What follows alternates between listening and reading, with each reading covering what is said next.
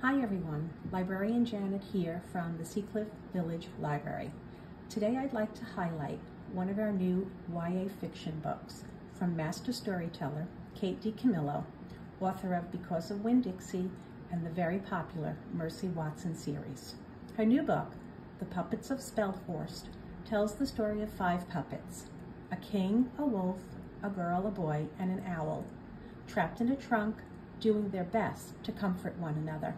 They dream of song and light, freedom and flight, purpose and glory, but they all agree they are part of a larger story.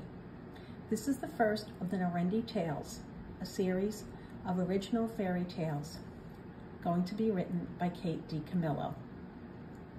Stop by and check out this wonderful book. DiCamillo brings to life the story of 5 friends who confront a situation with patience, cunning, and high spirits. You won't be disappointed. Stay tuned for my next book talk, highlighting graphic novel, The Great Gatsby. See everyone soon. Bye-bye.